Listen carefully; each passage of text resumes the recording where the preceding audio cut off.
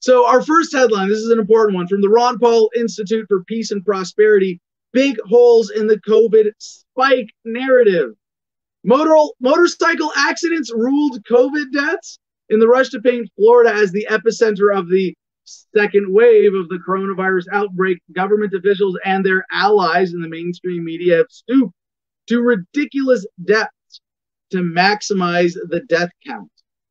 A television station this weekend looked into two highly unusual COVID deaths among victims in their 20s.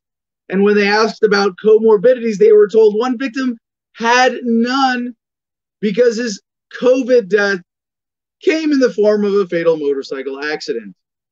Sadly, this is not an isolated incident. In fact, the spike that has dominated the mainstream for the last couple of weeks is full of examples of such trickery. Washington State last week revised its COVID death numbers downward when it was revealed that anyone who passed away for any reason whatsoever who also had coronavirus was listed as a COVID-19 death, even if the cause of death had nothing to do with COVID-19. And I got to say, thank you, Dr. Paul, for this just matter-of-fact explanation of what I've been ranting about for weeks since we got these first reports of false COVID deaths, since we've had this obvious manipulation of the data used to justify violation of individual rights. And I really get sick of pointing this out, but it's worth reminding people that 86.593487925134% of all statistics are total made-up bullshit designed to manipulate you. And none of them even justify, in this case, the policy that they're advocating for with this.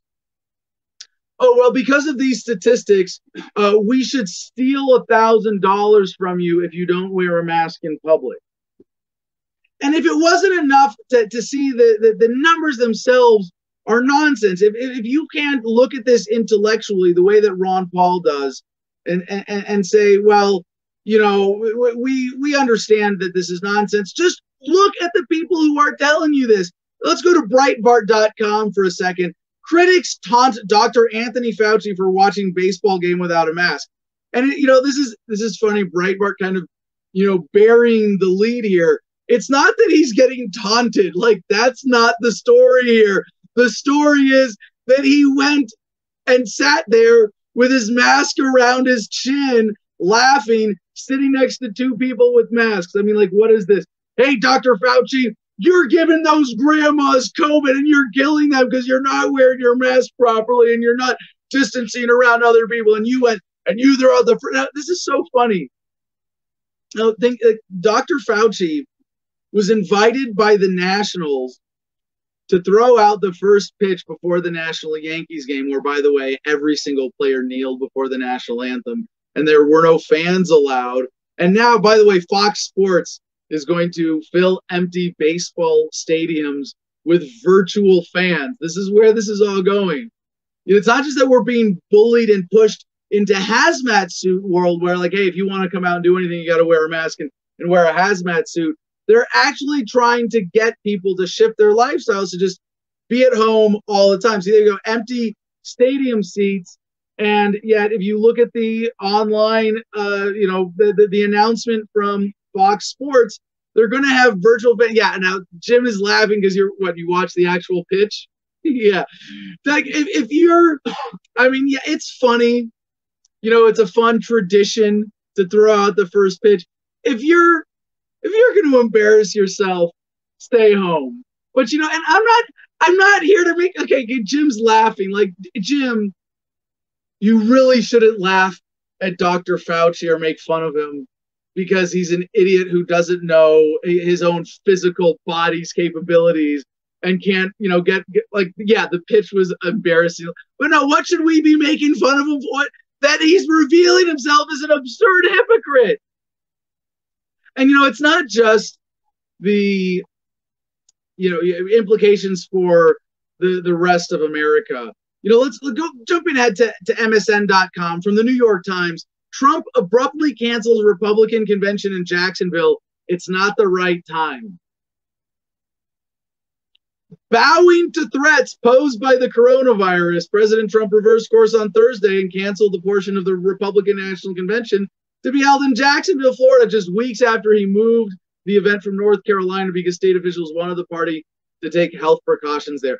Bowing to threats posed by the coronavirus, no, bowing to public pressure, bowing to the mainstream media. I mean, this is your president, all you Troompa-Loompas. Bowing to the press, like, oh yes, we support Trump because he pisses off the liberals, and then he licks their boots and does exactly what they say, walks right into their coronaphobia trap instead of resisting it. Oh, I can declare a national state of emergency and have press conferences every day. People will listen to me and think I'm cool again. Oh, and then Trump is revealed to be the idiot here because he has fallen for Dr. Fauci's propaganda. And I think this is, this is a trap that the Democrats set for the Republicans or set for Trump, right? And he walked right into it. So back to the Fauci first pitch story, right? He was invited by the Nationals to throw out the first pitch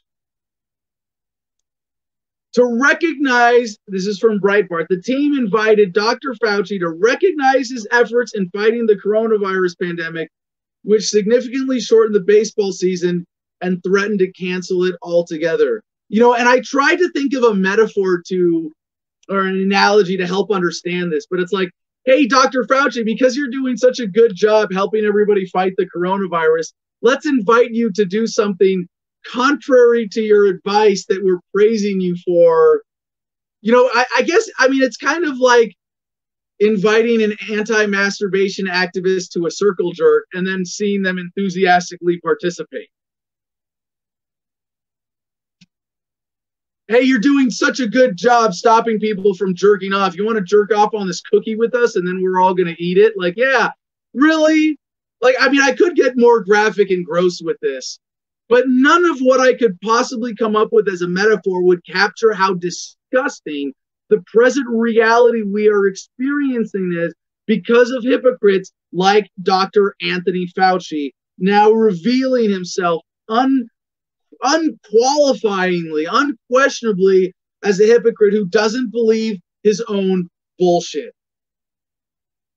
Back to Ron Paul here. In South Carolina, the state health agency admitted that the spike in COVID deaths was only the result of delayed reporting of suspected COVID deaths. An analysis reported daily COVID deaths last week compared to actual day of death in Houston revealed that the recent spike consisted largely of deaths that occurred in April through June. Why delay reporting until now? Ron Paul so benignly asks in his, I am not doing the Ron Paul voice. We do know that based on this spike, the Democrat mayor of Houston canceled the convention of the Texas Republican Party. Mission accomplished? Yeah, mission accomplished. Exactly, Dr. Paul. This is why they're doing all of this. And this is where, I hate to say I told you so, but I told you so again.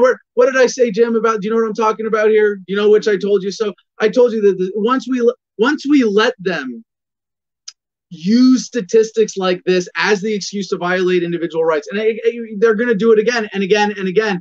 How long are they going to get away with it with Corona? I don't know, but this means they could use it for the next crisis, the next funky off-season flu that's a normal occurrence in the global human family petri dish.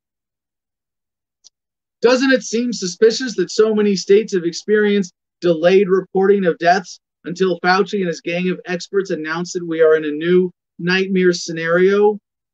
Last week in Florida, which is perhaps not coincidentally the location of the Republican Party's national convention, another scandal emerged when hundreds of COVID test centers reported 100% positive results.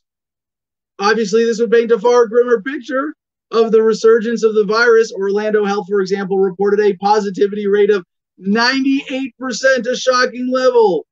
But a further investigation revealed a true positivity rate of only 9.4%.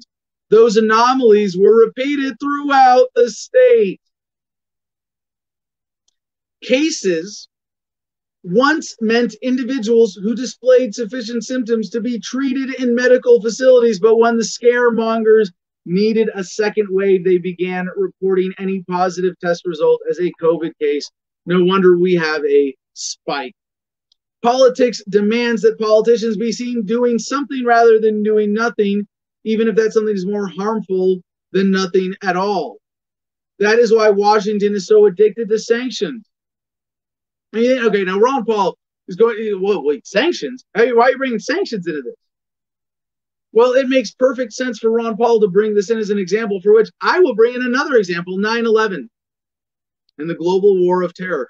Regardless of what you thought happened on 9/11, and all we can really say for certain is that the government story is absolute nonsense, it still didn't justify invading Iraq and Afghanistan and occupying those countries for decades.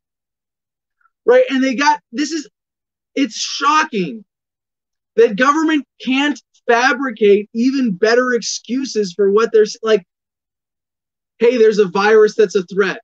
Well, first of all, it's not any kind of special threat. It's not, and while you're debating that, they're going, well, so how much of an excuse can we use this, or how much bad policy can we use this as an excuse for to violate your rights to enrich our sponsors, to keep the rich getting richer and the poor getting poorer, and us in government getting more powerful?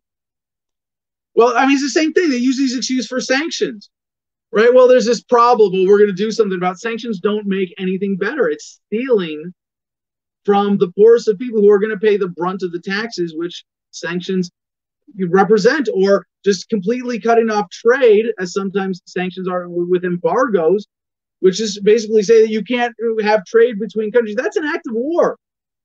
You are physically interfering with individuals' right to trade freely. And even now, with the trade war escalating between the United States and China, well, it looks like they're doing something. What is the result of this? The rich get richer, the poor get poor. Who pays for these tariffs in the trade war? They get passed on to consumers. It's not the rich who are paying for the cost of statism. They are profiting from it, however. Same as with the coronavirus. The same has been true, especially in Republican-controlled states in the U.S. in response to the coronavirus, faced with a virus that has killed about 1/3 as many people as the normal seasonal flu virus in 2018. Texas Governor Greg Abbott has endorsed a partial shutdown of the economy, resulting in millions tossed into the despair of unemployment. Then he arbitrarily shut down bars because massively increased testing showed more people have been exposed to the virus. And he mandated that people wear face masks, neither shutting down bars instead of restaurants or Walmarts, nor forcing people to wear masks will have any effect on the progression of the virus through society. But at least he looks like he's doing something. We are facing the greatest assault on our civil liberties in our lifetimes. The virus is real, but the government reaction is political and totalitarian. As it falls apart, will more Americans start fighting for their liberty? I hope so. And I think, as I would be asking everybody today, if government doesn't follow its own rules, why should I have to? If the hypocrisy is laid so bare, why should I have any faith in the system whatsoever? And the answer is, you shouldn't. You should have faith in yourself and freedom, in your family, your loved ones, your communities, and other people who are willing to stand up and do the right thing in the face of this ridiculous adversity that has now bullied most Americans into thinking that they have to wear their own slave muzzle just to go out and interact with their fellow Americans. It is a sad state of affairs we have fallen into. And as Ron Paul called it, the coronavirus hoax, I don't think that is an exaggeration at all. And now we see just another phase of the hoax with this spike in deaths, spike in cases, with the second wave used to justify a second wave of tyranny that will last far longer than this virus.